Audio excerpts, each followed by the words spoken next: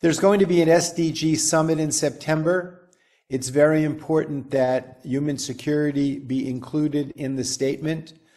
The Japanese, I sit in the, I'm a permanent observer, so I'm a participant in the general debates of the General Assembly and in the working group working on the statement. So I'm personally familiar with the debate.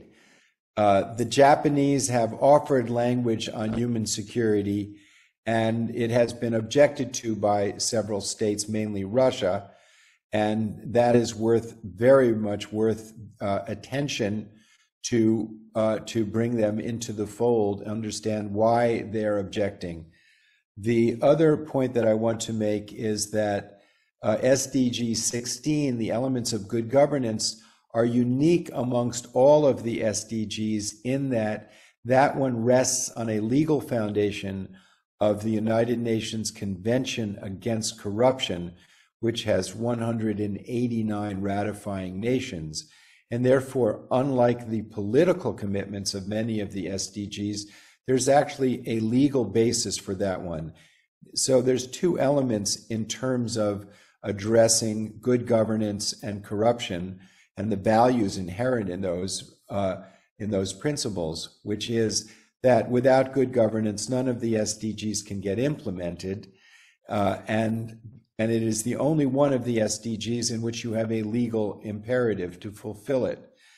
The last thing I want to point out is that because of COVID, because of COVID and the war, as a practical matter, the major countries don't have the money nor the political currency to raise the money to fulfill the SDGs.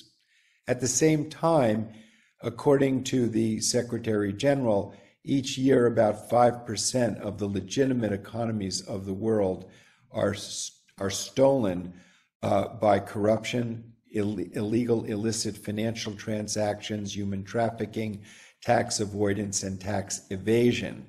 So a focus on obtaining those funds for the purposes, we're talking trillions of dollars, and a mere portion of those could fulfill the SDGs. The only place where there is money that's really available that could fulfill the SDGs would be in a heightened effort at focusing on anti-corruption. Without that, the SDGs and the principles of them could turn to cynicism and just sentiment, idealism without practicality. So we are calling. I'm representing the International Anti-Corruption Academy in the UN, and we are calling obtaining those funds to fulfill the SDGs, the integrity dividend. The peace dividend that we had expected at the end of the Cold War was not forthcoming. So we are calling this opportunity to fulfill this vision of the SDGs, which is an implicit human security agenda, no doubt, is the integrity dividend.